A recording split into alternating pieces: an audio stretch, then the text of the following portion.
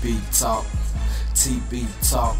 It's time to tune in to the TB Talk, TB Talk, TB Talk. It's time to tune in to the TB Talk. Stripe running the show, Matt edits the footage. Meet Gilbert and Weston, give you sports to the fullest. Skylar, Nate, and Sierra bringing you all the news. Got Cesar Diaz giving movie reviews. John Rushing is smart, a technological whiz. Blaine Edmondson gets info and tells you what it is. Collins behind the scene, help make everything better. Nathan's working the camera and Caswell got the weather. Let's go.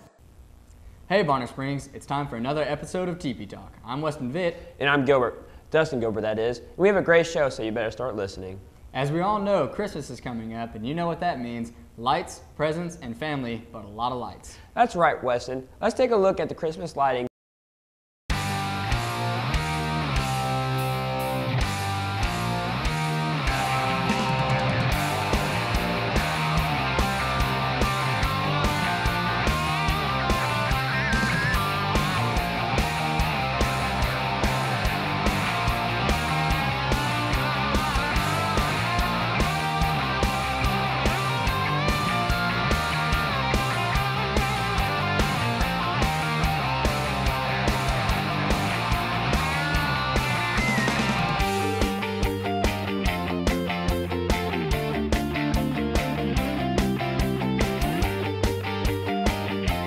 Did those lights look good or what? They sure did, Weston. Now let's take a look at a few things that are going on around town that you might be interested in attending with Kyle Sears and Nathan Shaber. Welcome back all to another edition of A Look Around Town. Yes, that's right, Nathan, and we have added a few things this week because we won't be on the air. So what's first? Well, first we have something for those who are looking for a little walk. Take a walk around the Powell Gardens because they're having a Gardens by Candlelight on December 10th. Sounds fun, doesn't it? Sounds pretty fun. What's next? Next, we have the Blue Man Group on December 13th at the Kansas City Music Hall. Then our own Missouri Mavericks will be in town at the Independence Event Center on the 9th and 16th.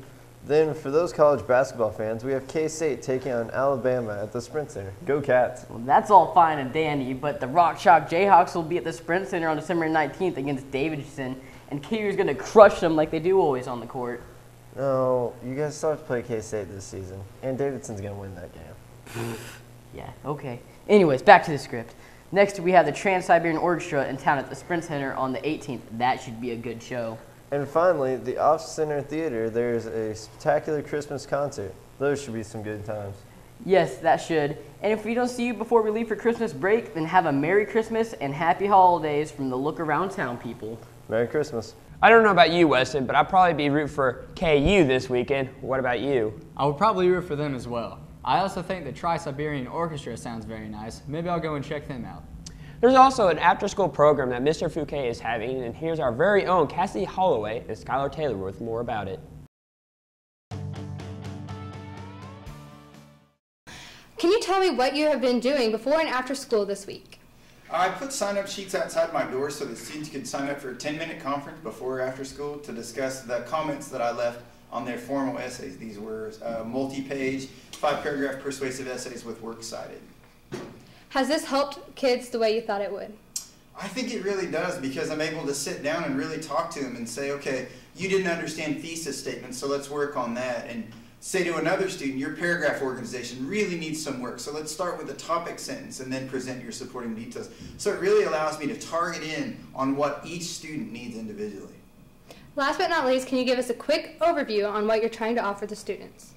Yeah, it's very much like a college experience. A lot of colleges have writing centers now. They've had them for about 10 years. And that's a place where you can go and just ask questions about a draft. It's not a proofreading center. It's not an editing center. It's a place for you to discuss your writing and your writing process. And I want students to have something like that before they step out of here and go into a four-year university.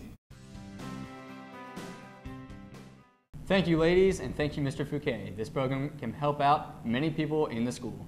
Now it's time to take it over to Cassie for all the weather needs.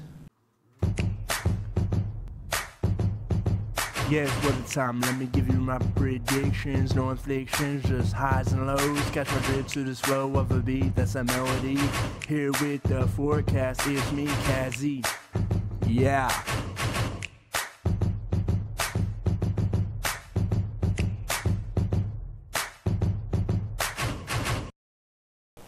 That's right, it's me, Kazi, and your 5-day outlook looks very good. For tonight, we'll have the sun come out later in the day and a high of 36 with the winds facing north-northwest at 5 miles per hour. For tomorrow, we'll have sunny skies and a high of 44 and the low of 27 with the winds blowing south-southwest at 12 miles per hour. For Sunday, sunny as well with the reaching of a high of 47 and a low all the way down to the freezing marker with winds facing south-southwest at 12 miles per hour.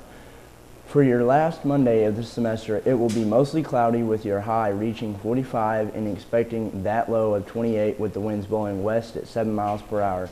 Tuesday will be a high of 45 and a low of 28. And that's it for your TP Talk forecast. I am the one and only Stephen Caswell. Thanks, Cassie. It sounds like it's going to be cold these next few days, so don't forget to bundle up, Bonner Springs. Now let's take a look at the Quiz Bowl with Kyle and Nathan. Last Saturday, Quiz Bowl had a meet. Let's see how Miss Woods thinks they did. Saturday at Washburn University, we had a wonderful time. The questions were within our grasp. We had a good time. Some people earned, up to, I think, 14 points that day, and all of that helps them to go for lettering. We enjoy Washburn, and they're very, very nice to us there. For one thing, they gave us a deck of cards with Washburn on it. It's really nice. I really like Washburn whenever we go up there. It's friendly. It's a smaller college, smaller university. So I like the students to get to see it. But we sit in a room all by ourselves. It's a whole different thing. We're not competing against a different team. And if you get a toss-up question, then you get to answer bonus questions. So the whole deal is getting the toss-up questions. And our students did very well, and we enjoyed ourselves. Thanks, Kyle and Nathan, and good job to all those Quiz Bowl attendants out there. Hey Gilbert, do you know the score of the Tuesday's game against Blue Valley Southwest? I don't recall, but our very own Jordan Smallwood does.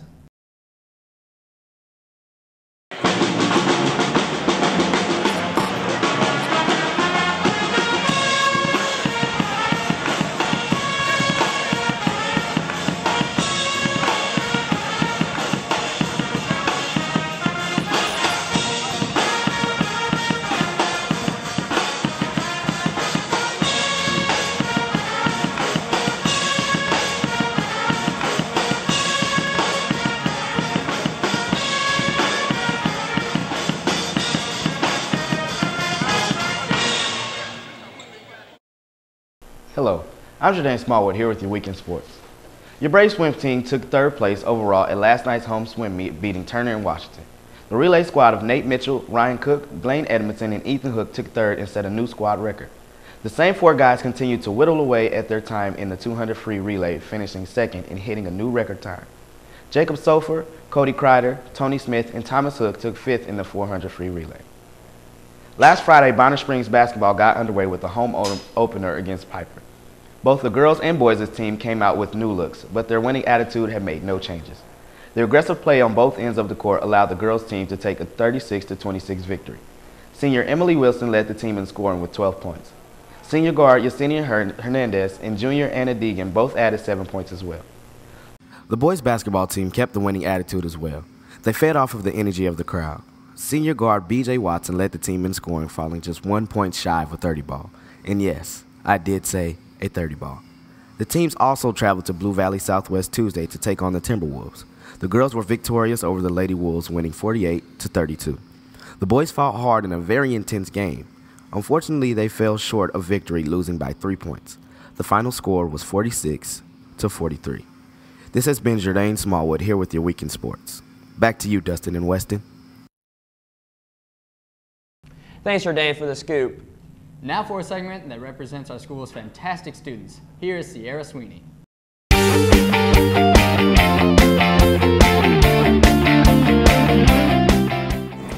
I'm here with Denny Presley, and she was just voted this week's Student of the Week. So, Denny, how does it feel to be Student of the Week? Well, it feels pretty good. All that studying. And all friends. All right, and I know you're a sophomore. How do you like high school so far? High school is pretty interesting, actually. First time in a school like this. Yeah, that's good. Well, we're glad you're here as well, and you put a lot of hard work into your studying, so we're glad for that. You know, finals week is coming up. Are you excited? Oh, heck no. I hate finals. I hate finals too, but I'm sure you'll do perfectly fine. So we just wanted to recognize you and let you know that we are very aware of all the hard work you do and how kind you are to your fellow classmates. And we just want to say thank you to that. Thanks for All right, now one last thing to the fellow birds before you go. One last shout out. Let's see. Thanks, you guys. It means a lot to recognize someone like me who's worked so hard all this time. That's it. Okay, that's all.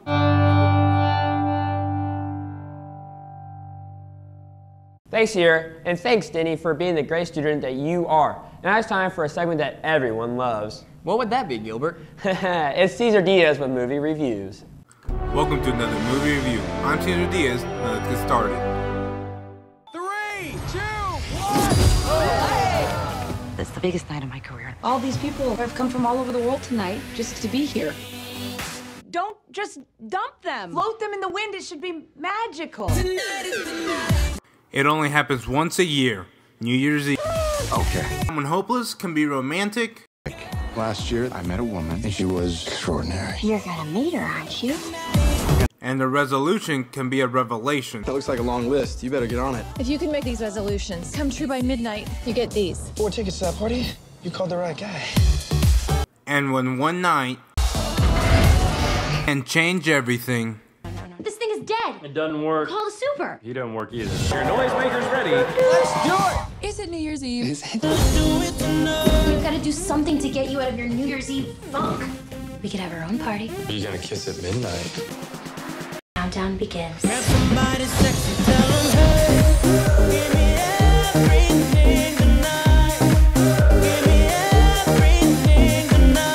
there's gonna be more celebrities here than we have. I'm freaking out. What do you think? You look hot. For this magical night, it's about getting another chance to do more, to give more, and to love more. Because that's what New Year's is all about. And a good party. Nothing beats New York on New Year's Eve. Noah, can you get the phone? Mom, the phone's ringing! Noah, please get the phone. Mom, the phone's ringing. Do you hear it? Noah has been desperately looking for a job, high and low. Now he's been forced to take drastic measures. Babysitting. This is Slater, Blythe, and Rodrigo. My real babysitter, Nancy. She does what I want her to do. I'm not a real babysitter. I'm more of a sit on the couch and do whatever I say or I'll kill you type of babysitter. Ah! You sprayed perfume in my mouth. I hate you. I'll destroy you. Ah! You did it again. I'm at a party. Do you want to come? Yeah, maybe I could work something out. Kids, fasten your seatbelts. What are you doing in here? I throw the ball. Oh, that's very cute. Slater. That was not me. It was me. Oh, come on! You know this ain't no place for no kids. My name's Noah J. Bird. Noah J. Bird? And thanks, Caesar. And you stay classy, Barn Springs, and from all of us at TP Talk. Happy Holidays!